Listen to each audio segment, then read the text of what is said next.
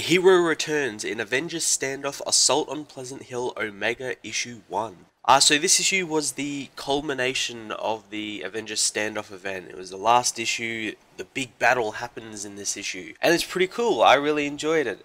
We got ample time with all the characters we have from throughout the series. We got a lot of Zemo, since he was in charge of everything. We even got a little bit of Red Skull as well. Sort of setting up, I guess, his arc for what will be in the new Captain America book, I think. He seems to be setting up a new sect of Hydra, so that's going to be very interesting to see that. But yeah, I really like this issue. I thought it was a pretty cool end to an event. I did think, however, we'd get a little bit more repercussions in terms of it relating to Civil War, since we didn't really get anything that hinted that this might be a reason why Civil War happens, as well as the whole Inhuman predicting the future thing. It still can, obviously, like they can still use this as sort of a building block in that event. But what was really cool is, and I'm sure it's going to affect a bunch of different issues after this, is that by the end of this book, Maria Hill is blamed for the whole event by the World Security Council, and I guess she's going to have to stand trial and answer for those crimes and everything of using a cosmic cube and everything. So that's going to be really interesting to see what happens there, and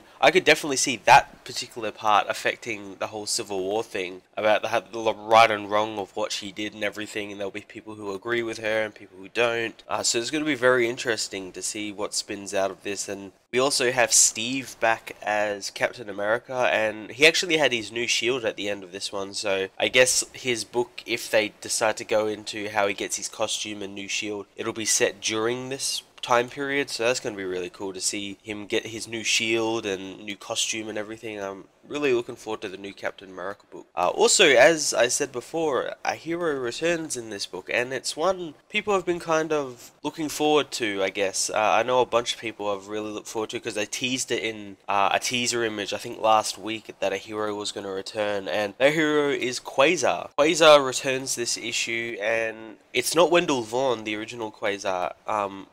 He is in this one, but he passes off the quantum bands to Agent Kincaid, who was looking for them the whole time. That's the weapon she was looking for, and she becomes the new Quasar, and we sort of get a hint that she might be joining an Avenger team, and she's sort of just learning her powers, and Wendell is teaching her about her powers and everything. Also, Rick Jones gets found by Captain America, and I guess becomes type of SHIELD agents type, like a consultant maybe, for the SHIELD or an Avengers team. I think that's pretty cool, since Rick Jones, or the Whisperer as he was known when he leaked all the Pleasant Hill stuff, is a pretty smart guy. He's a really smart guy now that he's got these different powers other than being A-bomb.